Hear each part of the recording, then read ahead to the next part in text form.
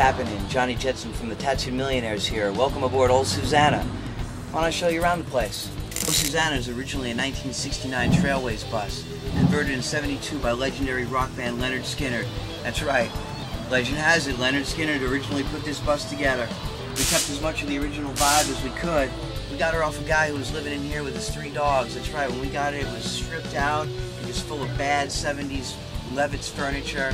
Oh my God, we had to clean this bus out. There's a king-size bed in the back. I mean, it sounds cool, but it wasn't cool. So yeah, like I was saying, we got this bus off this crazy dude who lived in here with his 3 dogs, and when we came to pick up the bus, he insisted on keeping a piece of it. I said, what are you talking about? He goes, I want the Silver Eagle off the front of the bus.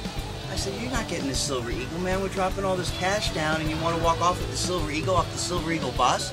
Give me a break. So I turn my back. What do I see the guy do? Underneath this little picture here, there used to be a clock. The guy walks off with the Silver Eagle clock, and he wouldn't give it back. And he wouldn't knock anything up the price either. What a bastard. We got the old plans from the Vulcan Coach Company in Birmingham, Alabama, which was put together for Leonard Skinner, and we tried to duplicate the exact interior as they had it. Now, most of what was original that we could save, we did. The ceiling, the cabinets, some of the upholstery up in front, and the dashboard is all original to the bus, and it's pretty cool. 70s vibe.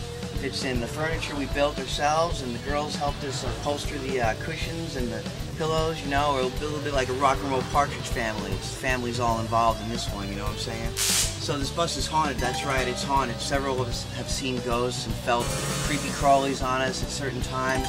We keep her parked right next to the Hollywood Forever Cemetery, and I'm starting to think that some of the spirits just hopped over the wall and started living in, you know, better confines. This is known as the stateroom, but with the Tattooed Millionaires, we refer to it as the estate room. And over here we have our little bar sink set up, and, well, you know, now and then we like to imbibe a little alcohol. It's good for the soul, you know. As legend has it, this right here is the cabinet that Ronnie Van Zant would flip up and reach into and pull out his whiskey bottle, right there.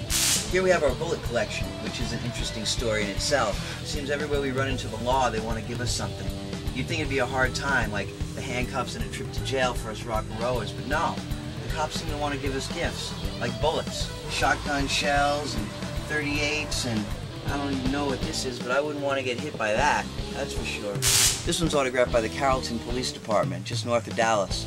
We had a little breakdown on the highway, but man, were they friendly, they helped us out. They got our bus running strong, and like I said, they stocked us with ammunition. Gotta love those Texas cops. In here we've got our bathroom, that's right, the restroom, you know, a little potty room. Take care of business in here. We've got the full sink, bathtub, shower. Now we don't shower too often, so we got a bed in there now, you know, so we can get down. Through here we have the bunk bays. This is where we all sleep at night. Big comfy bunks for the band. And you can see, the Tattooed Millionaires, we've got deluxe bunks, that's right, 6'6" by 32 inches. Plenty for me.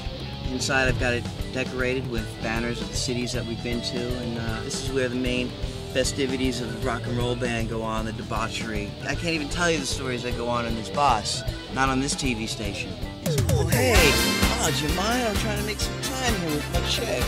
Back here we've got the rear lounge, the couch across the back, and the guitar all ready to go. We sit back here, we strum tunes when we're rolling down the highway. We also got a little bar back here where we keep cold drinks. Here we call it the romper room, you know, all kinds of crazy stuff goes on in the back of the bus, just like it did in high school. Only back then we were just tickling the girls, now we're tickling them pink. To you and all that you do for Tattooed Millionaires.